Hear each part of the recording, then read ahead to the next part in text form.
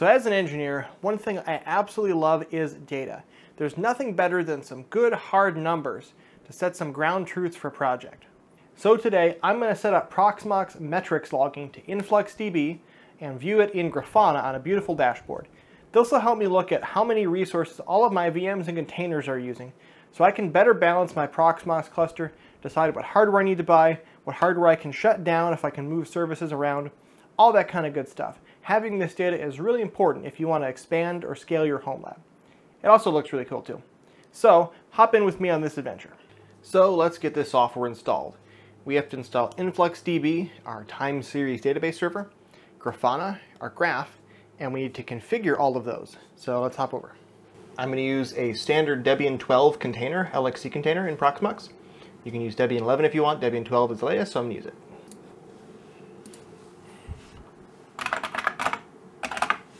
Does not need any special permissions. Unprivileged is fine. We're going to put our InfluxDB database on the root partition, so you'll need enough space for Influx. The data isn't massive. We're logging at a relatively low rate, so I don't know, I'll give it 32 gigs. So both Influx and Grafana have repositories available for Debian. So we can add that to our sources.list and add our signing key. Then we can use apt update to keep these packages up to date. Each of them have a slightly different way of distributing their signing key. I have all the commands in my blog post if you just want to copy and paste that, read through them, make sure you like them. So I'm just going to copy and paste both the ones from Influx and Grafana, and that'll get them installed. So basically they distribute their key in a way that needs to be de-armored. And then we add it to the sources.list and install Influx. And for Grafana, they distribute the key directly. We just download it and then add it to our sources.list and install Grafana.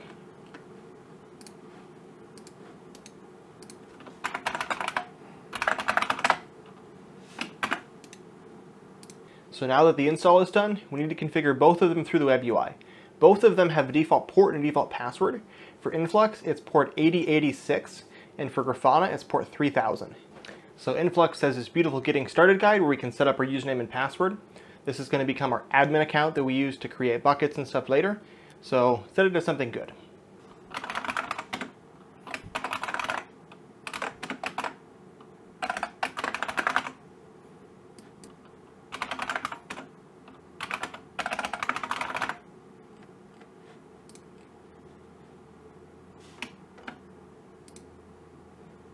So while we're in Influx, let's create an API user so Proxmox can push data to its bucket, and a bucket for Proxmox to push to.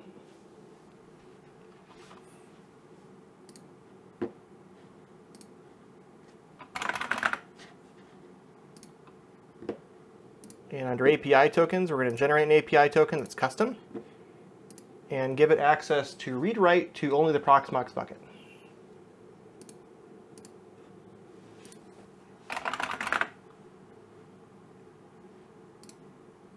So now it's given us an API key and it's never going to tell it to us again.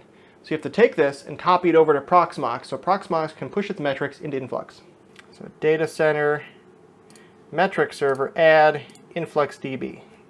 So it defaults to UDP, which is used for InfluxDB 1. Since we're using InfluxDB 2, we can use HTTP on port 8086. Then we need to set the organization, the bucket, and the API token.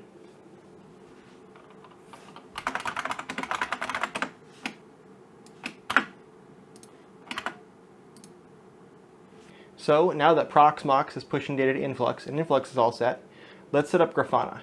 It's going to default to HTTP port 3000, and the default username and password are admin and admin.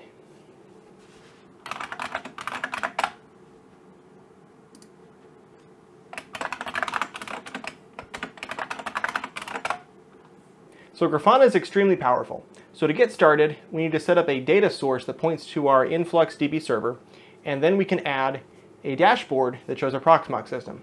I'm not going to go through the full setup of how to set up a dashboard in this video, but there's some really good examples online. I'll show you how to import them. So InfluxDB. For query language, in InfluxDB 2, usually we want to use Flux, the more modern language. You can still use the older InfluxQL if you have a need for it. I'm going to set up Flux in this video. You can obviously set your own stuff up.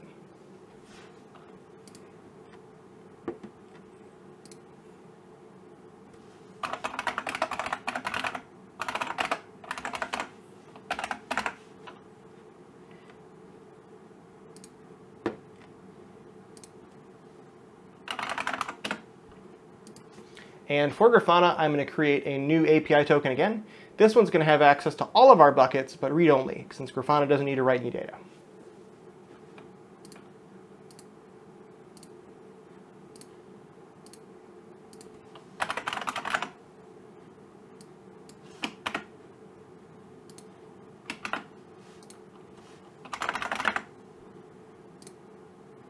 So now that Grafana is able to connect, let's add our dashboard.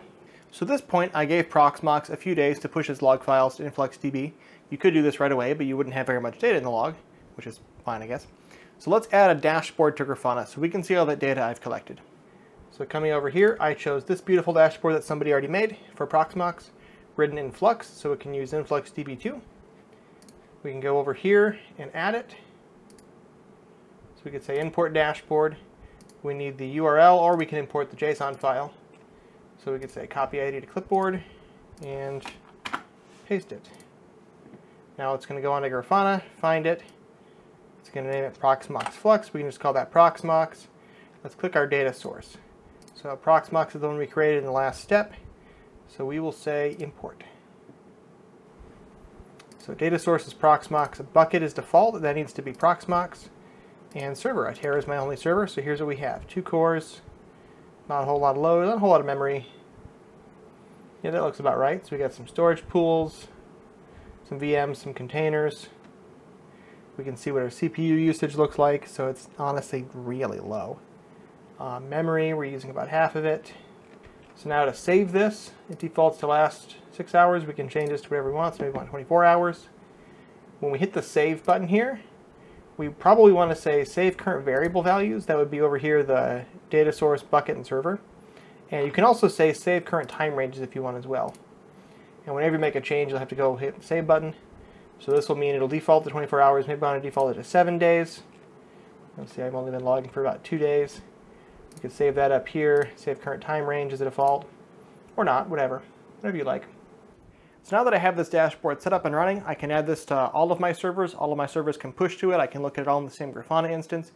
That'll let me get a feel for how many resources a lot of my systems are actually using. So when I go to build the 3-node cluster that I'm working towards, I won't be oversizing my hardware and using too much power or things like that. So if you like this video, don't forget to thumbs up and subscribe, all that good stuff.